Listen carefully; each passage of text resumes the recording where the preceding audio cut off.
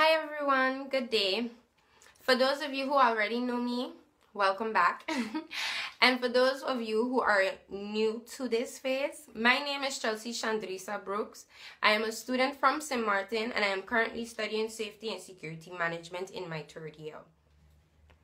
I've been having a discussion on my Facebook in regards to a backlash that happened towards Dutch prosecutors in regards to a few statements that they've said in regards to MAARTEN. I've watched a clip of the video. I had someone translate it properly for me as well. I've been looking for the exact whole entire discussion that the Dutch prosecutor was having. However, I could not find all of it. But based upon the clip that I've seen, in my opinion, I do not see anything wrong with what the Dutch prosecutors have to say in regards to the problems on the island.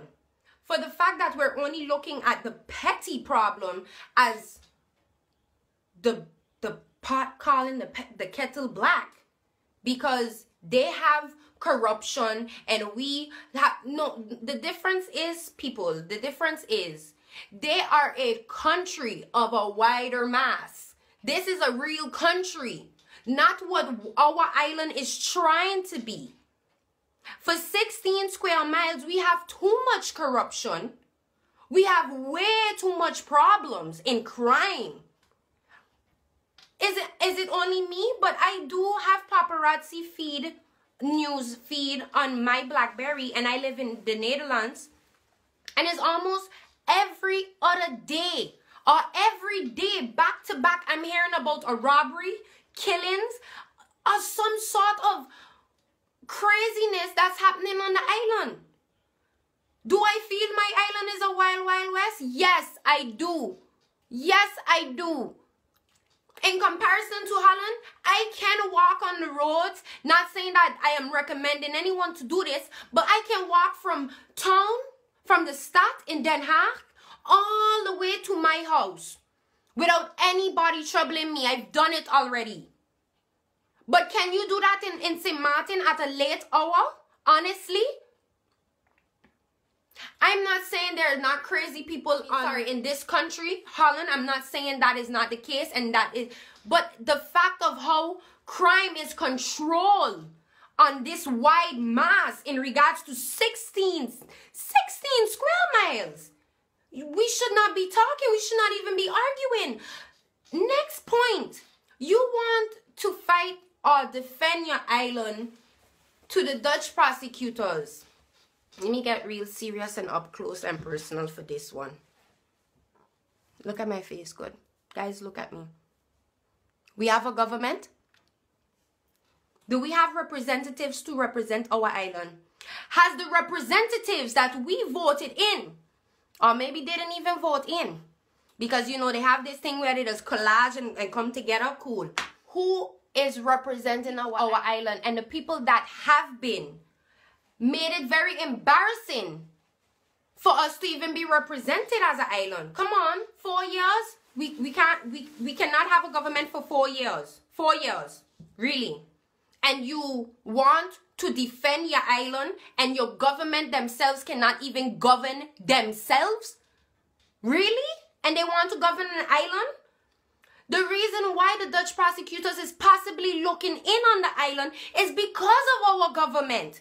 Because of the amount of time it has fallen. So my question is, why get mad when you know the island itself? Why not take the information you're getting and put it to good use and not like offended by it? Why? Why? We want our island to progress. This backlash, in my opinion, and again, this is no shade at all, but I'm just stating how I feel. The backlash that we've done, or the backlash that was written, I understand what you're trying to say. However, it looks bad as a country because it looks like we cannot take constructive criticism. You cannot tell me, look at only this part of the stove and the rest of the stove don't matter, according to a comment I got. And again, it's not shade. This is just me being real. How can you not look at the surrounding message? You're gonna just take a little part to your liking and forget everything else. The people wrong. These people are completely wrong. No. No.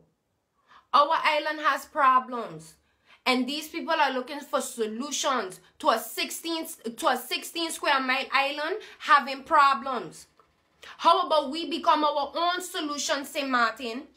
We all know as a community what is happening on our island. Why get mad at our mother country? People who we also know that would tell you themselves, Dutch people would tell you themselves they are blunt and they tell you like it is. Why take it negatively and say, oh, because, you know, you guys have it and we should do it in a decent manner? I see nothing he said in an undecent manner. Whether you trying to depict St. Martin as a ghetto or not, you guys already made yourself into a ghetto. Why you want to be upset with people telling you the truth now? And people putting it out there in the news feed. Now, this is for the island to take serious and turn it around and make positive out of it. Let's prove them wrong by starting with our government. Instead of electing people who already benefits from this situation constantly for years, let us elect people that is going to do something for our island. Do something positive. For example, guys, we had the notion of recycling garbage to make fuel. It was in the plan. Why nobody never continue it? We have a bus system that's supposed to be in a plan. Why nobody never look into it? So we as an island going to continue spending money on beautification for tourists who don't even fully care about the beauty of the island really. They more care and concerned about the beaches and the relaxation and the fact that they're just on an island. Not about a bridge, not about big pillars. However, we need to be focusing on the people of the island now.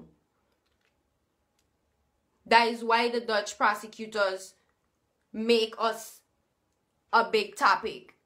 You understand? And have us and will continue to say negative things about us until we change what is going on. Our government is corrupted.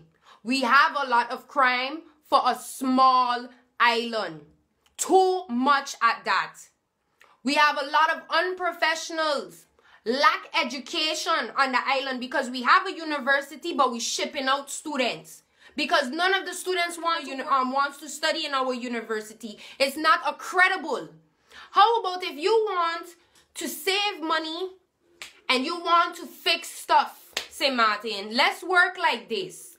How about we take the money for beautification and put it towards education and medical? I already argued this.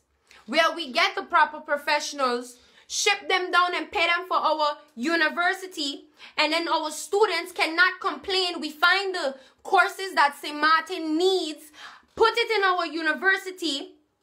Then instead of giving students so much scholarships for going outside of St. Martin, you only have to pay book money for the students studying in the island.